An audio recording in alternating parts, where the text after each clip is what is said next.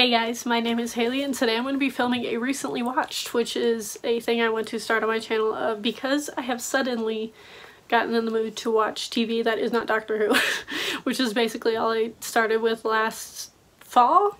And obviously we all have more time on our hands with the pandemic and everything, so this will not be the norm, but I did binge all of these shows in like a week besides the first one, which I had started previously. But I basically binged all of them while I was house sitting. I got 0 reading done, but again, we're letting ourselves do what we feel like doing so we can keep our mental health okay during this pandemic, as we are now on the year anniversary. I think it's literally the anniversary of pandemic status today as I'm filming this. So the first thing is a rewatch, because I had seen the vast majority of it but had never seen the last season, and that is Sherlock. I love this show. It has always been one of my top 3 favorite shows, like for literal years now. I think I got into it as Reichenbach Fall came out, so I watched the 3rd season as it came out and then never watched the 4th one. So I was rewatching them in order to watch the 4th season to get the full effect. So I rewatched it.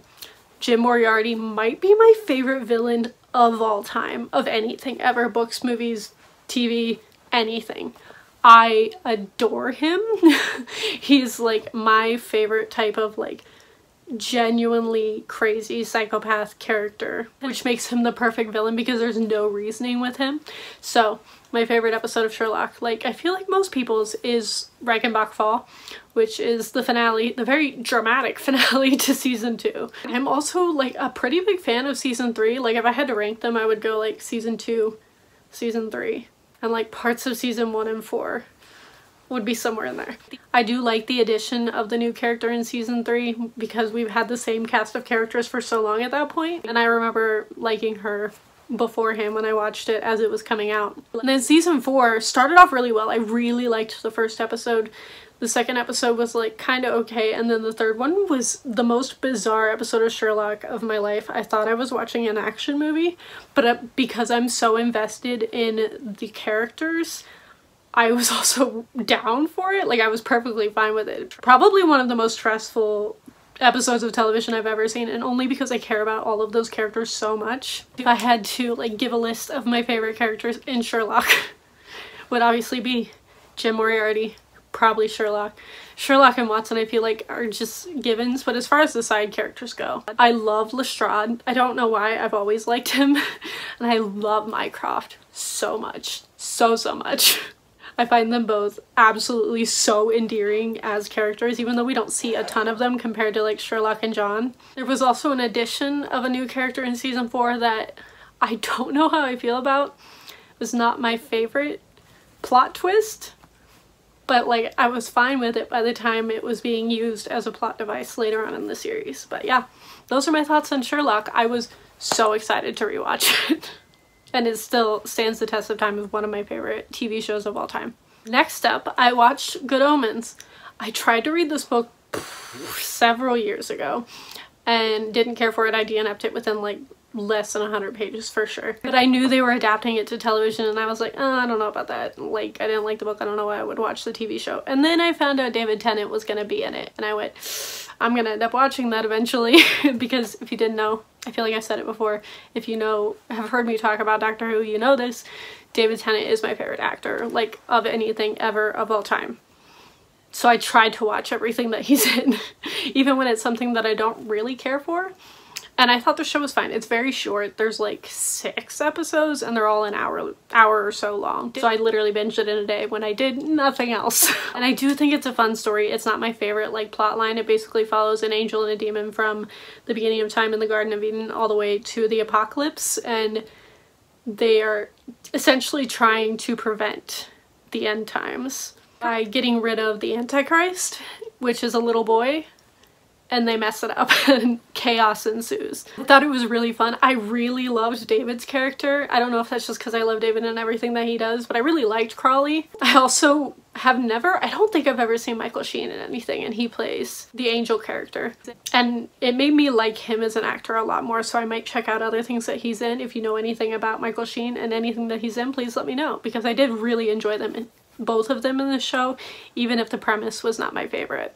And then next up, I started my first K-drama. It's been a long time coming. I've been saying I'm gonna start K-dramas for forever, and I finally just binged one in 2 days, and that was Abyss. I don't think this is a popular K-drama at all, but the way to make me watch things is to make it sci-fi. So Kate watched this a couple months ago, and she said it would be a perfect first K-drama because it's very fun, it's very fast-paced, and it's sci-fi. And again, the way to make me watch things is sci-fi, is to make it sci-fi in some way, because I'm not a huge fan of contemporary anything, like books, movies, TV shows, not normally my thing. I normally get bored very quickly after like a season or so. There are very, very few contemporary shows that I have ever finished. I think the only one I have ever finished was probably Glee, and I did finish Friends, but it's not my favorite thing of all time. So Abyss is this guy in the act of committing suicide to jump off a building, and he gets knocked out of falling, and these two random people slash creatures give him this thing called an abyss and tell him to go back to his life, but his face has changed. What the abyss does is make your outer appearance match your soul. So if you're a good person, you will probably be very attractive, essentially, is the idea. He also finds out you can bring people back to life with this abyss, but he doesn't really know how to use it, and that's where most of the problems happen, because he uses it very early on to bring back someone he probably shouldn't have. It was so fast-paced, I'm not gonna lie. I really liked the abyss idea, I liked the way it played out, but my favorite thing about the show was the couple. Like, I know that K-dramas have always have some sort of romance, but this romance was perfectly paced. It was so cute. I loved them together. I really want to watch both of these actors in other things because I loved both of them. There was also a second male lead that I really liked that I would love to watch in other things, and this essentially just made me really excited for Korean actors. So I have several K-dramas on my list. I will probably talk about those in future videos. I think the next one I'm going to try is Because This Is My First Life, which is one that Kate just read that she compared to The Flat Share, so that's probably the next one I'm going to try, and I'm also planning on watching Goblin because that's what everybody screams about as their favorite K-drama. And then last but not least, if you saw the title of this video, this is probably what you actually want to hear me talk about. And I finished Wandavision, which ended last Friday, I believe. And I binged the first six episodes? How many are there? 8? I binged the first couple episodes all at once in one day because they start off as like 20 minutes long and then like really long credit scenes and then slowly get longer and longer as the series goes on. And like for the first 2.5 episodes I was like, what is this? Am I gonna like this? I'm not sure. And then we hit like little hints at plot twists about 3 or 4 episodes in, and I was hooked and binged the rest of it. Watched the last 2 the moment they came out on the Friday. And it was so fun. It was really nice to be back in the Marvel universe. It's been so long. Like, I haven't seen anything Marvel since Endgame came out. I've been keeping up with the Marvel movies since like sometime after the first Avengers movie came out. I watched the Avengers, went back and watched all the movies that were out at that time, and have been keeping up ever since.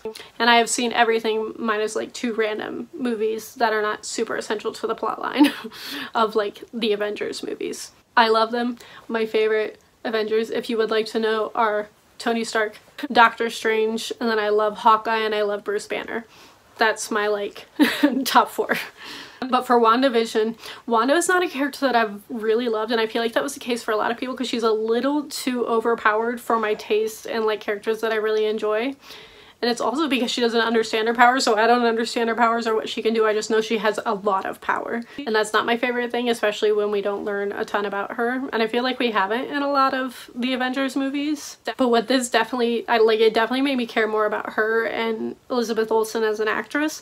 But this made me fall in love with Vision and made me want to rewatch the movies that he was in, because like I do remember Vision. I know how he came to be, like, and I know that he died before, like during one of the Avengers movies. I never really cared for him. Like, his death I don't think was super dramatic to me, and this show made me care about him so much more. It made me love this actor. Like, I absolutely love the way it was portrayed. I also really loved the sitcom series. Like, we started off in like the 60s and like they would do intros because Wanda essentially creates her own show and is like living in this bubble, and so you go through like the timeline of like the 60s and onward of different TV sitcoms, and it was so interesting to watch happen when they were like, as the further they went, of old shows that would like, they would make the same setup of a show that I watched as a kid, and it was really fun to watch happen as these episodes went on. And I was really sad when that ended because that was probably one of my favorite things about the show.